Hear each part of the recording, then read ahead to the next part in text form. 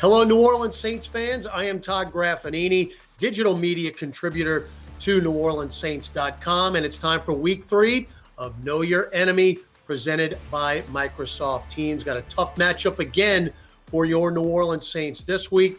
It is the 2-0 Green Bay Packers, so let's talk to John Kuhn, who also played for the Green Bay Packers as well as the New Orleans Saints. Yeah, absolutely. Happy to be here. Happy to do this.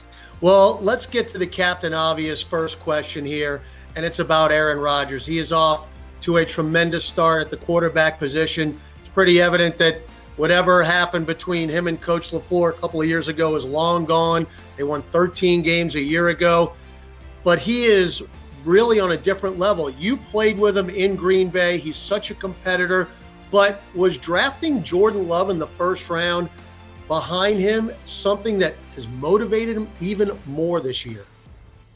Well, I'm sure and I'm certain that it is definitely motivating him as the competitor, as the quarterback, as the future Hall of Fame entry that he will certainly be in Canton someday.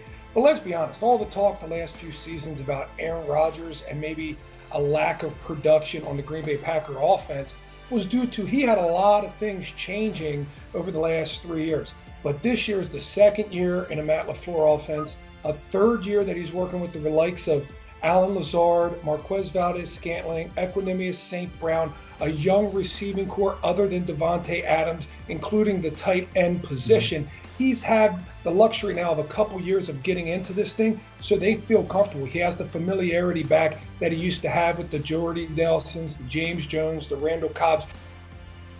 But how big is this offensive line played?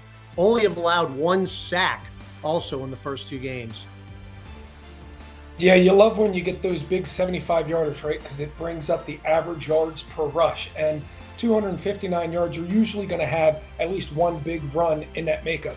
But they had a lot of explosive gains beside that, 10, 12, 15-yard runs. I mentioned again that jet sweep that they used so effectively against the Minnesota Vikings 6, 7, maybe even 8 times in that game was a real effective play for the Green Bay Packers. Then you throw it in the second week. I don't think they gave the jet sweep 1 time, but the illusion was there. That keeps the linebackers in place, keeps them from playing downhill, allows the line to get up to the second level. And I do have to credit that offensive line for the Packers. A lot of different moving pieces because of injuries early on in this season. We can talk about Aaron Rodgers and Aaron Jones, and we haven't even touched on Davante Adams, so we'll see what happens with him nursing the hamstring. Torched Minnesota for 14 catches.